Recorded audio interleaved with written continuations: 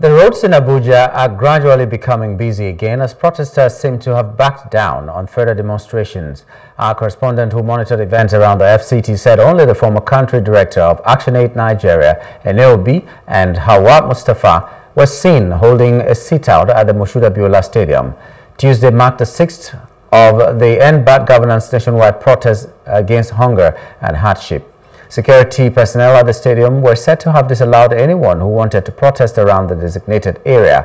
Journalists on ground to cover the demonstrations were also not allowed to stay outside the stadium. Security said they were enforcing the court order which confines the protesters to inside of the stadium. The two women who spoke with the media vowed to continue with the sit-out until the expiration of the 10-day demonstration.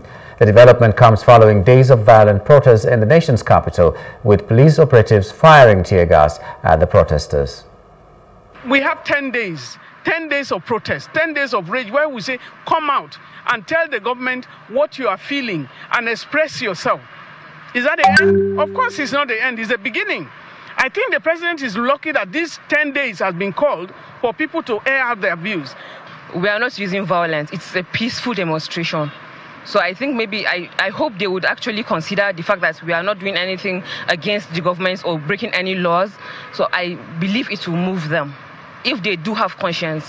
For us today, as 7th day of the protest, is a mourning day for us. We mourn not only the departed souls, we also mourn, unfortunately, the distance, the disconnection of the government from the people, which doesn't seem to be changing. But we believe that Nigerians, look, at the end of this 10-day protest, it will not be the end. It will not be the end. We are going to continue in different ways. Hello, hope you enjoyed the news. Please do subscribe to our YouTube channel and don't forget to hit the notification button so you get notified about fresh news updates.